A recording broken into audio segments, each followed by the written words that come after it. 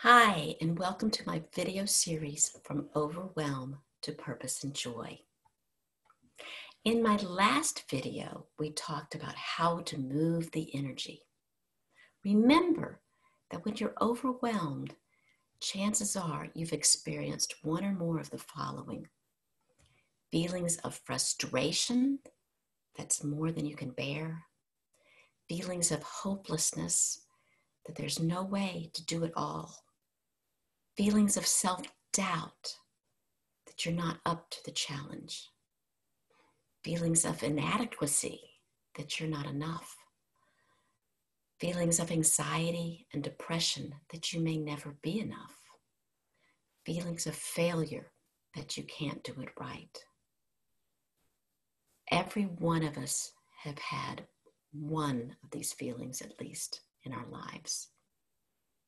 And whenever you feel any of these, you can address them. One of the ways to address them is to change your environment, both the environment internally, your mindset, or externally. Now, last week we talked about moving and literally moving. So either moving your location when you're feeling stressed about your work or stressed about something and just move to a different place, or moving your body. Yoga and Tai Chi were two actually excellent ways to move, but even running or taking a walk, all are good. Now, last week, I moved my working office, which is basically my laptop, to my sun porch, a place I love to be as I feel surrounded by nature there. And I also started doing a daily virtual yoga class at noon. That's such a great midday break. And it's right here online.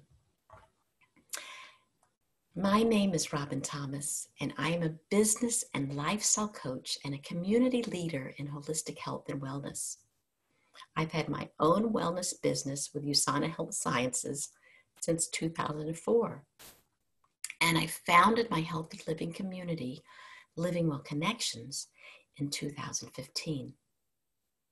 Today, we're going to continue with a similar topic on moving the energy to overcome overwhelm.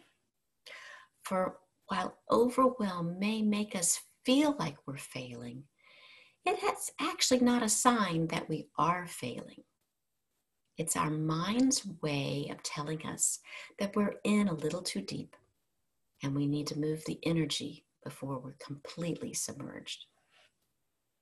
Overwhelm is fueled by chaos, and most of us simply have too much stuff. Where there's a cluttered house, there's a cluttered mind. Clutter is both a symptom and a cause of overwhelm. You can move your energy and starve overwhelm simply by organizing something near you.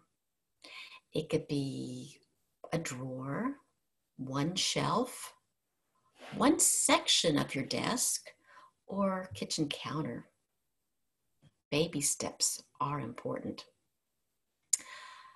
Sure, 5 minutes won't barely make a dent in your mountain, but 5 minutes of decluttering is a start. Celebrate when you've made that start, and you're going to feel energized to refocus on your primary goals. Then take another 5 minutes tomorrow and another the next day. Before you know it, you'll have cleared a whole closet or a room, or then maybe half your house, and then who knows? And you don't have to do it all yourself. My friend Dot Wiggins is a professional organizer who could help you get started with simple tips. She understands that organizing is, in her own words, a living, breathing beast that needs care and nurturing, and it affects all aspects of your life and wellness. She can help you conquer your feelings of overwhelm through guiding you with a few questions. and through a conversation about things important to you that could make changes within hours, opening possibilities and widening your perspective. She works virtually too. I'll share her Facebook page below the video. Remember that how we do one thing is how we do everything. And this is why moving the energy in one aspect of our lives, in this case, our own environment, will help raise our vibration to feel more positive and in control of all aspects of our lives. So if you're feeling overwhelmed, clean something near you, and then go back to your main task at hand with a fresh start. Today's homework is to clean a drawer. Just one drawer will do. A good start is your desk drawer.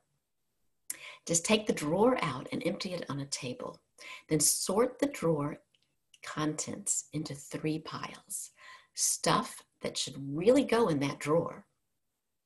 Stuff that belongs somewhere else. Stuff to get rid of. Wipe out the drawer, put the stuff in the first pile back neatly and orderly, and then find appropriate homes for the stuff that belongs elsewhere and toss the rest away right now. I hope you're enjoying this video series from Overwhelm to Purpose and Joy, and I'd love for you to join me in the Living Well Connections community for more support.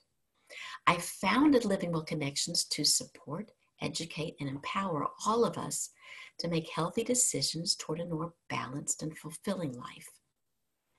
You just simply need to head over to livingwellconnections.info, learn a little bit more about us, and receive my gift of a free ebook, 5 Ways to Get Started with Healthy Habits Without Getting Overwhelmed. In my next video, I'll be addressing how to face resistance, that inner voice in our head that pulls us downward in the emotional spiral. Until next week, keep moving the energy in a way that brings you more purpose and joy. Take care.